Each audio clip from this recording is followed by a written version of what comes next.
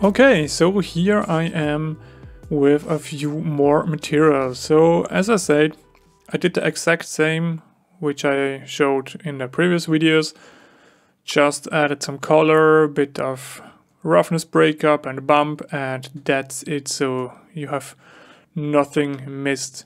So I added here as well some bake points in between just to get a better performance here in my viewport. So the next thing we want to do is the glass, and the glass is a bit special, so Mari can display transparency, or at least as far as I know. But I still want to paint some roughness action going on. Later in Arnold we want to create mixed material, and with some isolation masks we can drive these shaders or these different materials and create there a glass material for this one. Same for the eyes here. I have created the eyes, nothing really special, just here a fall off, and we will use this one later in the emission one, or in the emission input. Okay, so let's have a look how we create the specular roughness stuff here for the glass. So merge one again. Not this one, we need the multi-channel merge, yes. And this one here as well. So what I found out is when I don't record, Mari's performance is way better. So I mean, it makes totally sense. So the GPU has less to do with recording. So I'm recording here anyway with 60 FPS and a lot of pixels here with my 4K monitor.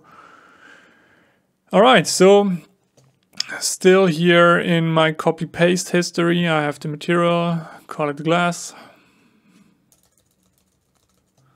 Glass. And we can hook it up here. And paint node, black, yes. And mask input. Selection group and select the glass. Right click, fill with white.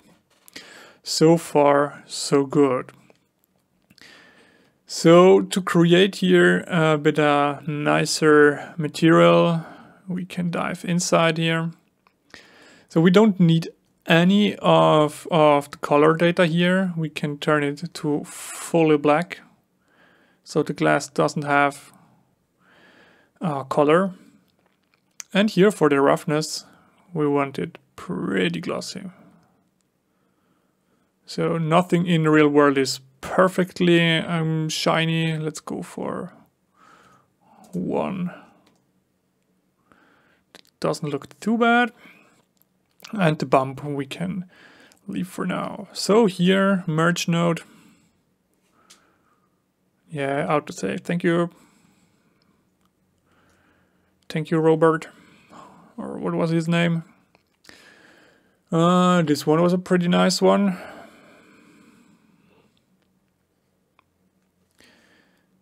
And now, what do we get here? This one already looks pretty nice. Maybe it will look even nicer when we tile it a bit more. Oh no, yeah. Let's tile this one here more often, so we get here these nice splotches. They are cool. They are really cool. Maybe not that strong. We anyway want to screen it, so we have the underlying base roughness.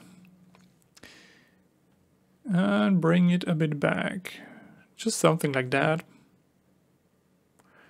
But we want even more. Let's check out what we have.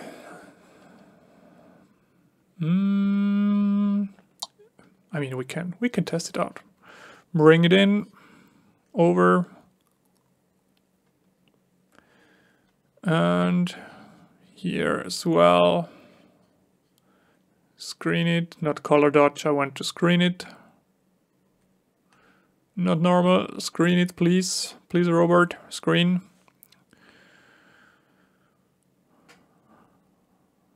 Yes. Okay, so that doesn't look too good, but we can grade this one to look good.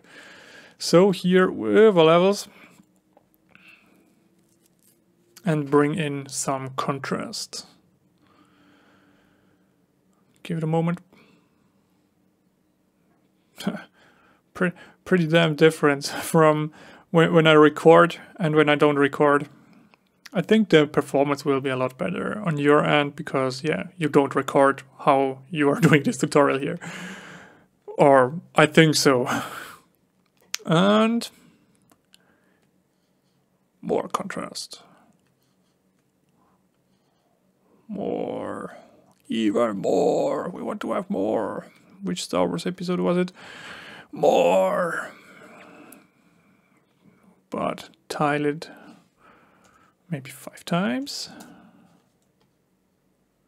That looks pretty cool. But we don't want to have it on the whole glass here, so we can insert here a paint node. An alpha of 0. Mask. And we can paint now where we want to have it. And here in the shelf, I have it as a custom shortcut. So you can create shortcuts under on some of the drop down here. you will find it, of course. I know. Come on, yeah, here. Look, edit shortcuts. Then you can create the shortcuts by your own. And here we have the organic, the T-Rex brush, and trust me, you will love that. Okay, so you need to go first here to the paint tool, and then you can select it. And trust me, you will love this brush. I want to have this brush. Now we have it. Let's make it a bit bigger here.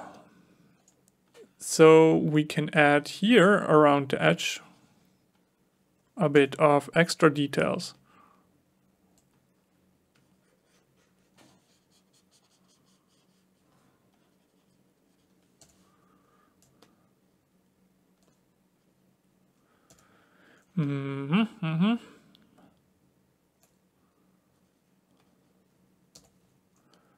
Why not?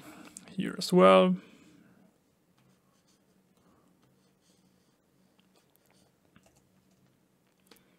And let's go quickly around here.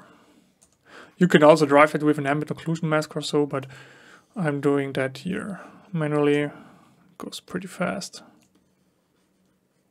But you can spend on that as long as you want. But I think no one wants to see me here painting for hours. Nice. Here we have some glass as well. Just add a bit of extra details here.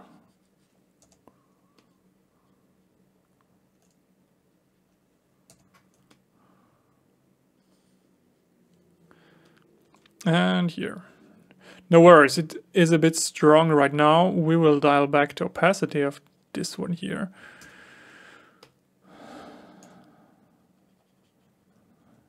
Great.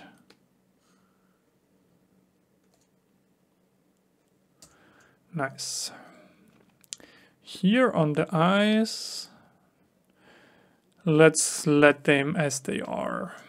Let's go back. And as I said, bring back here a bit of the opacity of this mix node to something which looks good to us. Nice, but we also want to have a bit of bump stuff going on here.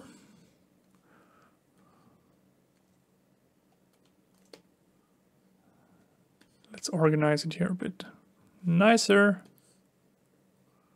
Great. And merge this one over. Come on. Yeah, now we have it. Here we can go for overlay, why not? So we are getting also the black parts.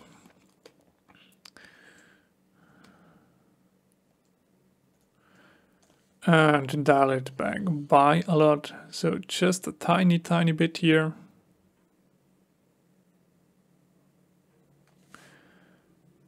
And for that one as well.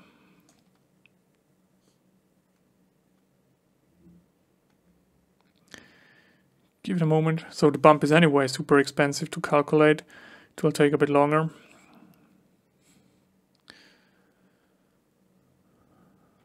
Come on, please.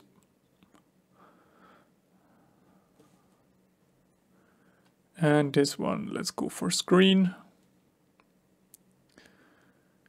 And bring it back by a lot.